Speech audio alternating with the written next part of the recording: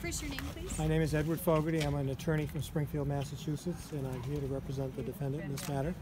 Have you been able to speak with him at all yet? Yes, I have. Can you tell us, Well, as you know, the Constitution provides that there's an attorney-client privilege, so really I can't really comment on anything that he's had to say to me. Can you say something about now?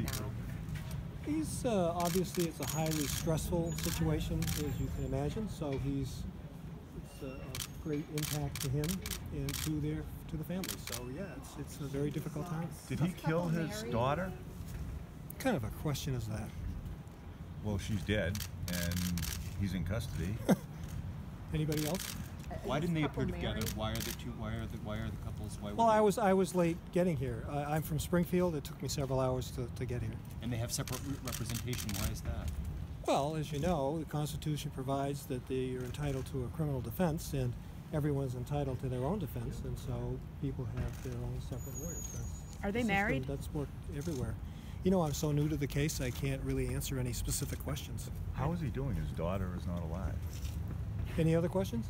Do you, after just having a chance to look over the charging documents, do you have any sense of what you would say to a judge at the dangerousness hearing next week in terms of just his past and the person that he is? Gosh, no. I mean, it's just far too soon to be able to anticipate those kinds of answers. I certainly am going to be working very hard on the case in the next few days and plan on meeting with my client, and I'm sure we'll have appropriate answers at the appropriate time. In your limited time with him, can you tell us any biographical stuff, what he does for a job, that type of thing? I'm really not. I just haven't had time to get that kind of information. Is he the father of both children? I can't answer that either, really. I haven't had. I just walked through the door. The police report makes reference to the children being attacked by bullies. Do you believe that there might be other suspects out there that have the police given you indication? I'm just beginning to work on the case. I'm just developing what happened. Kind of similar position to yourself, so no, I don't have an answer for that. Can you tell us? Are we all done? Can you tell us how your client is holding up? He's doing well.